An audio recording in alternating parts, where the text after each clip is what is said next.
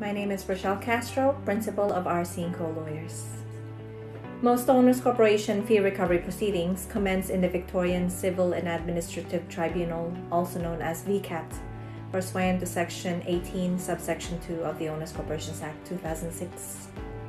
Previously, VCAT's practice in hearing fee recovery proceedings would require that both parties, the applicant owners corporation and the respondent's lot owner, attend the hearing in person. At the hearing, VCAT would hear the parties and their cases. In most fee recovery proceedings, the respondent lot owner does not appear at the hearing, and the case is heard and orders are usually granted if VCAT is satisfied that the owners corporation has provided sufficient proof to be granted an order that the lot owner pay the owners corporation outstanding levies, interest, and costs.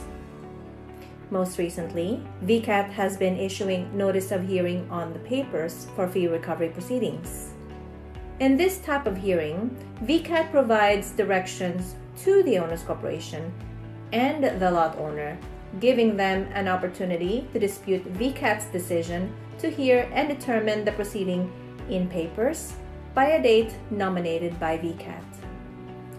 Further, VCAT orders that the owners corporation post an email to VCAT and the respondent lot owner summary of proofs and any documents to be relied upon, including copies of the fee notice and final fee notice. Subsequently, VCAT orders the respondent lot owner to email and post to VCAT and the owners corporation a document headed Points of Defense, which sets out their defense to the claim, a copy of all documents relevant to the dispute on which they intend to rely in the proceeding, including written submissions in support of the defense. If the respondent lot owner does not file a points of defense, VCAT will determine the amount to which the owners corporation is entitled, taking into account the amount claimed, interest, and costs. So if a party does not object to the proceeding being heard on papers by a date nominated by VCAT, notwithstanding points of defense being sent to VCAT and the owners corporation, VCAT will hear and decide the fee recovery proceeding on the papers.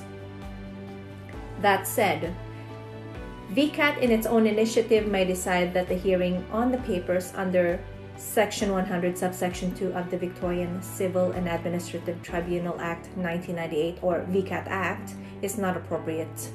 In that case, VCAT will notify all parties in writing and list the matter for a hearing by the most appropriate means at a date and time to be fixed by the VCAT's principal registrar.